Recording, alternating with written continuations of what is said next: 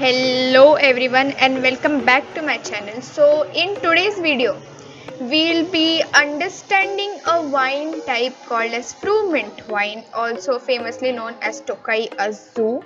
We'll be taking a look on what taste the wine is, how it is made, what special methods are used to make this wine, and the origin of this beautiful wine. So what are we waiting for? Let's get started. So this wine Furmint is from Hungary, you dumb. that means it is an Hungarian wine and it's only produced in Hungary, and this is a sweet wine. That means the sweetness in this wine is very high. Along with sweetness, this wine's acidity is also very high.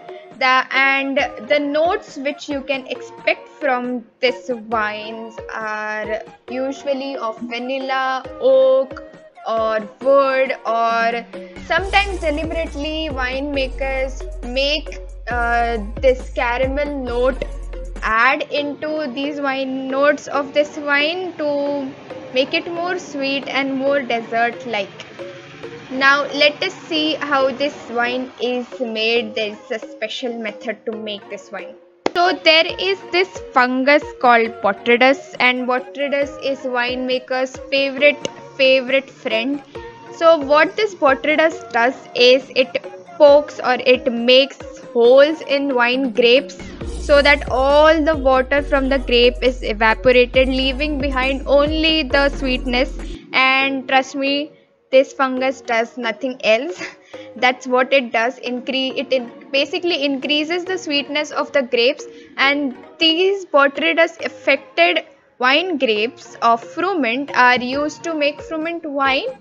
That's why they are this more dessert like wine and they have more sweetness, and that's why we can enjoy this wine. So depending on the sweetness of this Furmint wine, there are two types of Furmint wines. The first one is 5 Putonio and the second one is 6 Putonio.